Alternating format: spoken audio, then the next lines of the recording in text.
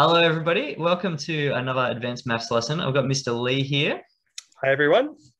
and we're going to be talking about the order of operations today. So what are the order of operations? Well, that's what we're going to find out. So if you're ever in a situation where you've got to calculate something like this, there's particular rules, almost like a map that you need to follow in order to do it correctly. You can't simply just work left to right. I mean, how would you do that? 7 plus this? How would you do that? But there is a systematic way to work through these sort of problems. And Mr. Lee and I are going to show you step by step how to do this. So B is brackets, O is orders, and D and M are division, multiplication, A and S are addition and subtraction. This shows you the order that you've got to do things. Okay, it's very important that you follow this order. If you don't, you will get the wrong answer every single time, unless there's a coincidence. So if you look at this acronym, which is where you've got every letter standing for a word or a phrase, this is BODMAS. Now, sometimes you will see it as BIDMAS, where instead of orders, they call them indices, okay, from the index laws in the other advanced maths videos we've done. Or you might see it as PEDMAS or PODMAS, and because sometimes we can call the brackets, we can call them parentheses as well. And you could even call O exponents, okay? So there's many different ways, but we're going to focus on BODMAS today. Just so you're aware, you can hear it as PEDMAS and BIDMAS and things like that. Okay, so if we look at here, we've got to follow the order. So B's first. So we would have to do brackets, which means that we ignore the 7 plus right now. We just pretend it doesn't exist because it doesn't matter right now. We have to actually do what's in the brackets first. Okay, cool. But there's lots of stuff in the bracket. So what's that about? Well, you look at, are there any orders, any powers, any square roots, etc.? Well, this is 5 raised to the power of 2 or 5 squared. So this is a power. So we have to make sure that we are doing this first. So we have to work out what 5 times 5 is, which would be 25 in this case. Okay, so we're in the brackets. We've done the orders. What comes next? Well, division and multiplication, left to right. Okay, we're still not touching this 7 yet. Okay, but what we are doing is we're multiplying 6 by 25, because remember 5 times 5 is 25, and then plus 3. Okay, so 6 lots of 25, we work that out, and then we've done the multiplication.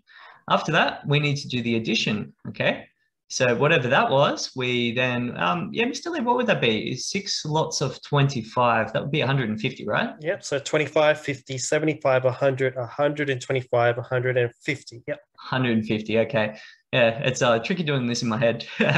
So 150 plus 3, okay? And then that's the bracket taken care of, all right? So we've finally done the bracket. So 150 plus 3 is 153.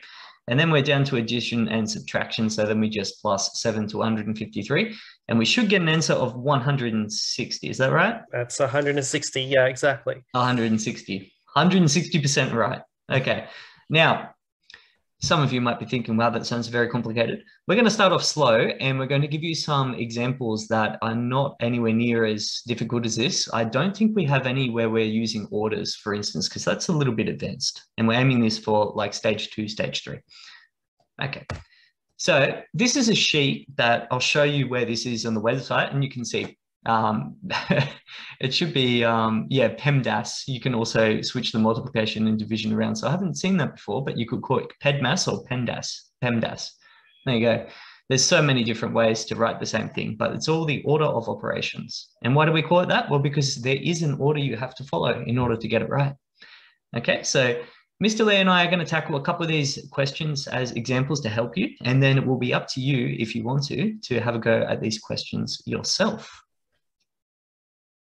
So I've decided to take on this example, and I can immediately see there's brackets, okay? So if we're looking at BODMAS, brackets is always first, all right? But what's in the brackets? Well, we've got subtraction, addition, and division. So we're going to have to do the division first, okay?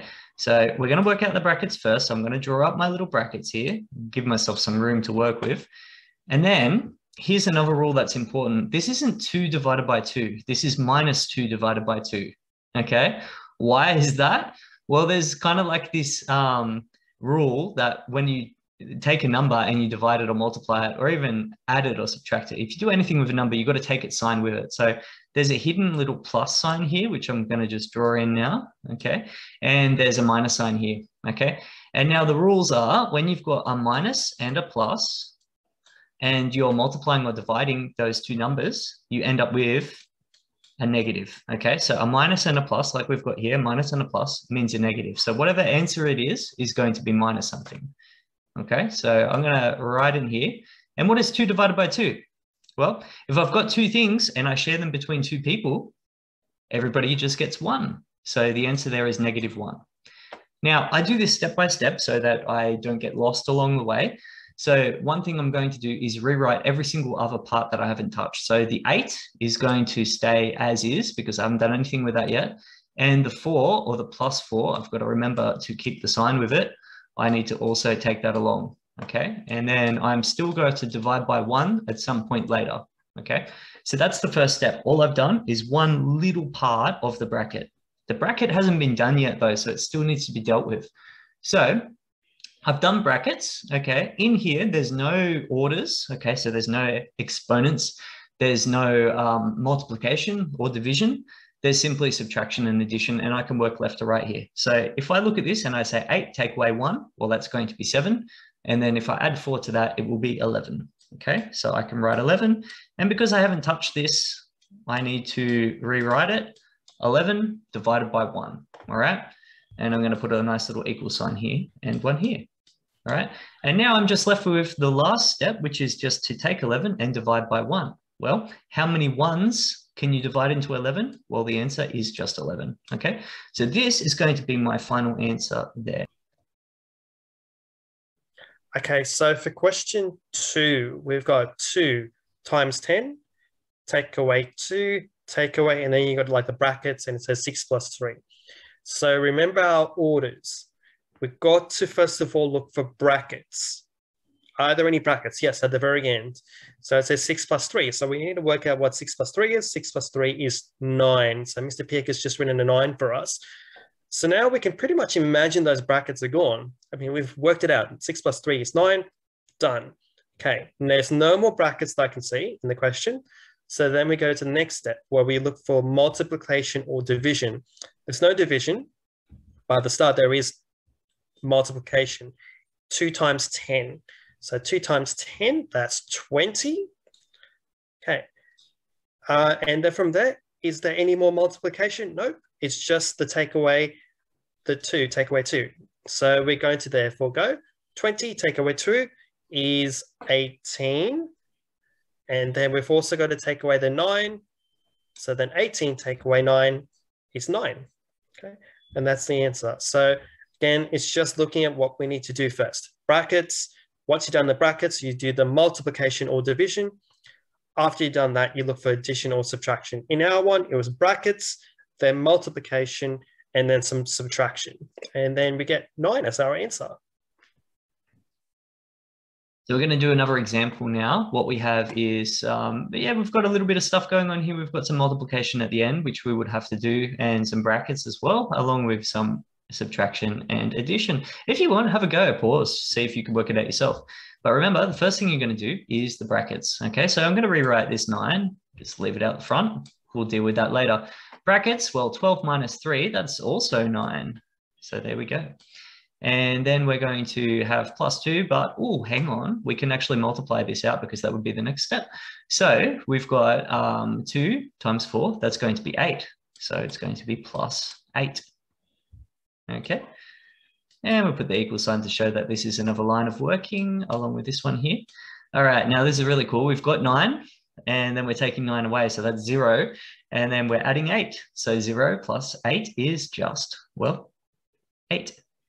Okay, so not too bad. So again, started off with brackets, a bit of multiplication, bit of subtraction, bit of addition, working left to right at the end.